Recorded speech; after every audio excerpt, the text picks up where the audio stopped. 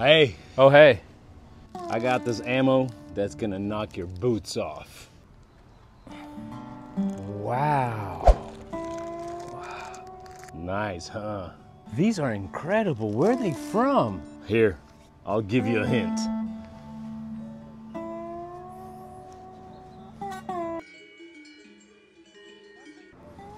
Wait, I don't get it. Look again. Okay.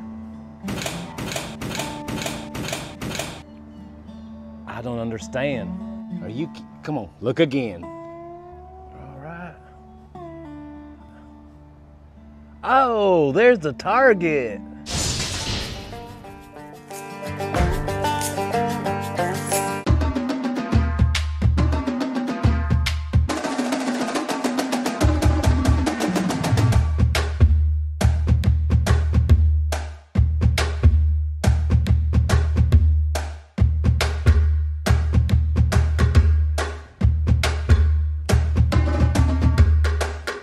Good day, folks. Welcome back to my channel. And as always, thank you so much for watching. So I have a very long videos to do list of products that were sent to me to test and showcase. But when these arrived, I could not wait. And I put them straight on top of the list. So ladies and gentlemen, directly from Switzerland, I give you these air gun bullets by Swiss brand SMP. Now, the looks of these are, to me, just awesome. HDR-50 ammo doesn't get more bullet looking than this. SMP makes a variety of slugs, mostly made of metal and bullet shaped. Here's a sampler. They sent me 4 samples to test. 2 varieties of bullet shaped slugs. These here are made in aluminum and weigh 2.6 grams, while these here are steel and weigh a lot more, 7.2 grams. These here instead are a little bit more pointy, quite uniquely shaped. Also come in aluminum at 1.8 grams and in steel at 5.2 grams. Now, will their looks match their performance? Well, that's what we're here to find out. Today I'll be shooting this HDR-50 or TR50 11 joules version, and as always I'll be changing CO2 cartridge before every single test. All right folks, as always we'll start with a chrono test in feet per second. I'll be testing all 4 projectiles. We're starting with the metal or steel bullets, and as always we have 2.5 gallon plastic water jugs that are recycled, refilled with tap water to catch the bullets.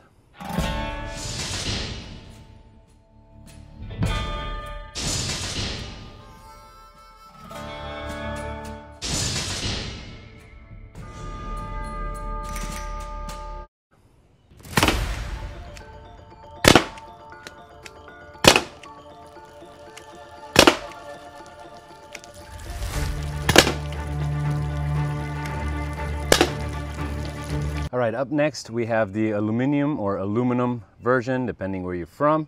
I just really want to point out how well they fit into the magazine. Just a perfect fit. Tight, just perfect.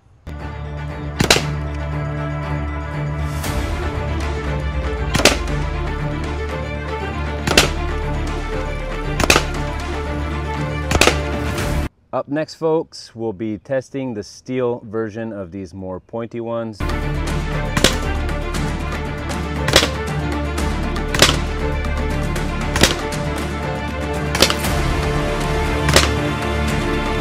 And finally, it's time for the lightest one of them all, the aluminum pointy ones, which are 1.8 grams.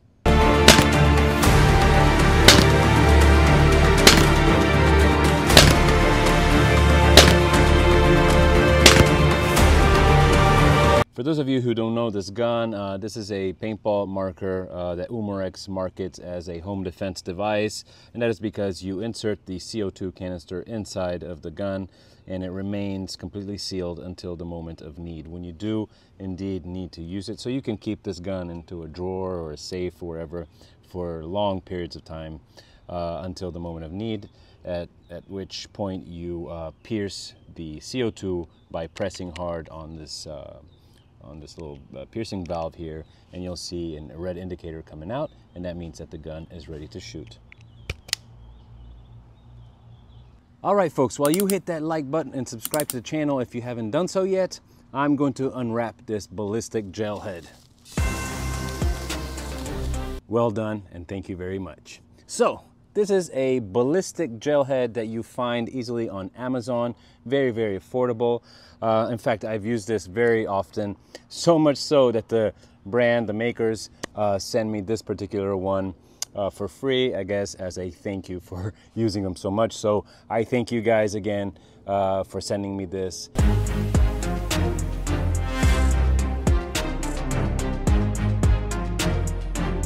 All right, so for our ballistic gel head, I'm going to shoot 3 projectiles of each. As you know, each magazine holds 6 rounds. So I'm going to shoot 3 of the pointy steel slugs and 3 of the bullet shape steel slugs. And then I'll do the same with the aluminum one, 3 and 3. So let's start with the metal projectiles versus the ballistic gel head.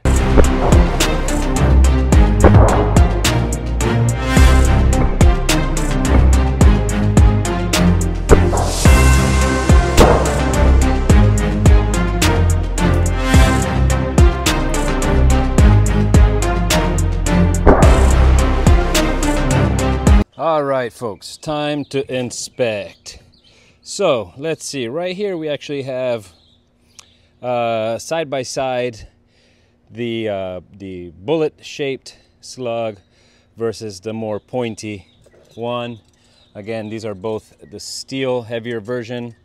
So the pointy slug seems to have traveled exactly 2 inches, while the bullet shaped just around 1.5 inches. Here in the forehead we have a cluster of bullets. There are 3 of them. They all seem to have entered just about 1 inch right here in the upper area.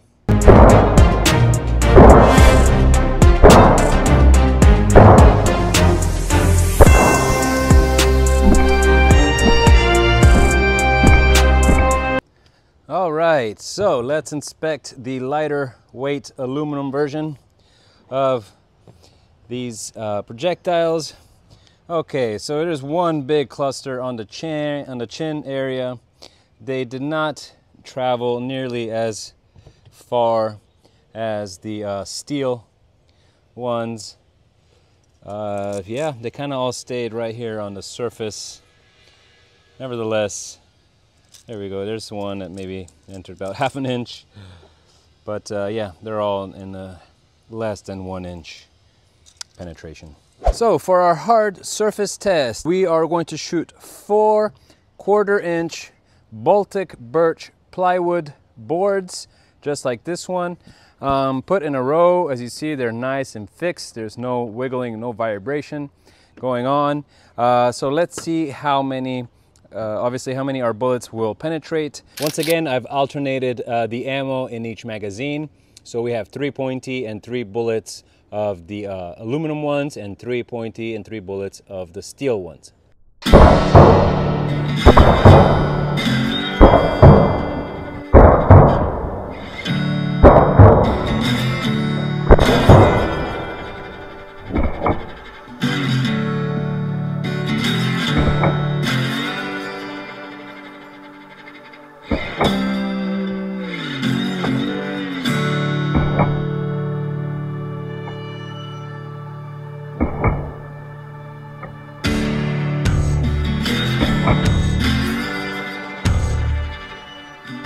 All right, folks, let's investigate.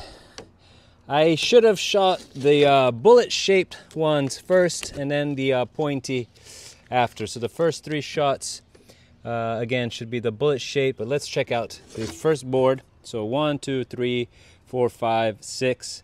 So all 6 projectiles did indeed penetrate the first layer.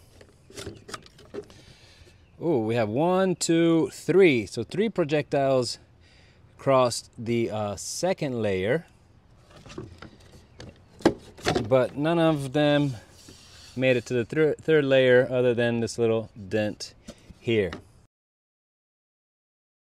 Up next, the aluminum version.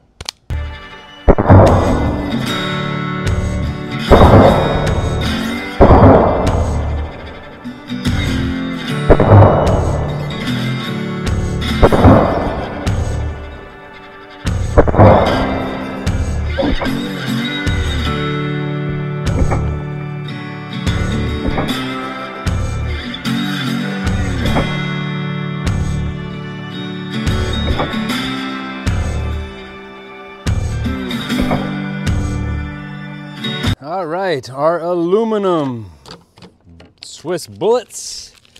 Let's see. 1, 2, 3, 4, 5, 6. All 6 did indeed penetrate the first layer. Definitely weaker. So we have 1, 2, 3 bullets stuck between the first and the second layer.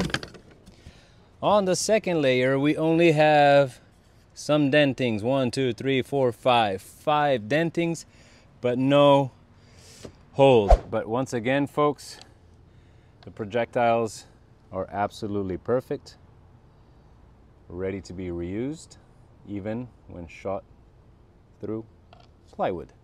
All right, folks, I have some good news for those of you who have been waiting for French brand TpR to release the XM4 mount for the HDR50.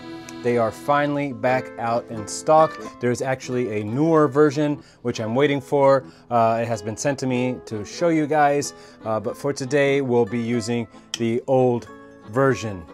This is how you actually apply it onto the gun.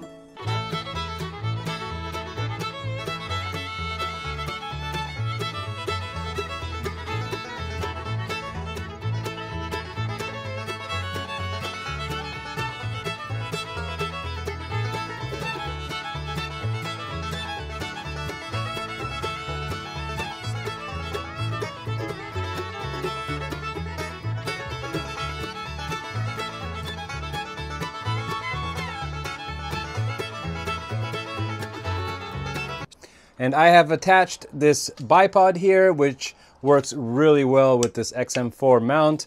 It was kindly sent to me by my friends over at CV Life, while the scope, which is not included, was kindly sent to me by Easy Shoot. Again, as always, all the links down in the description. And our next target, this 1970 yellow Mustang.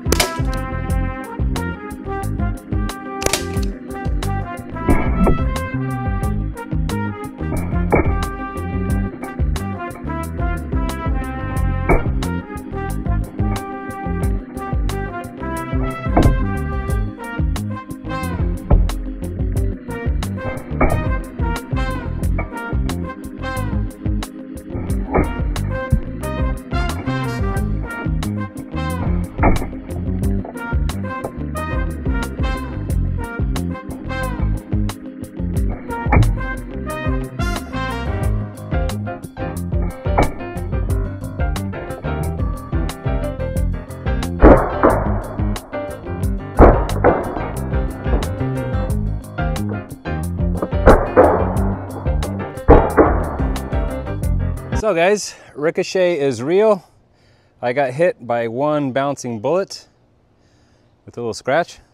That's why safety is always very important. And just a reminder to those of you who want their HDR50 modified but don't want to do it yourself, Caleb over at Airgun Ballistics is in the business of modifying HDR50s for people.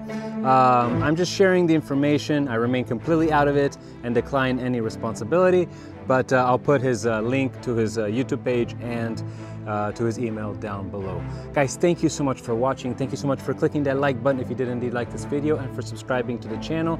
Do let me know what you thought about today's projectiles. I think they are very, very cool. My favorite ones were the steel, heavier bullet shape. I think those are the ones that made the most damage, but do let me know what you think, and I will see you at the next video.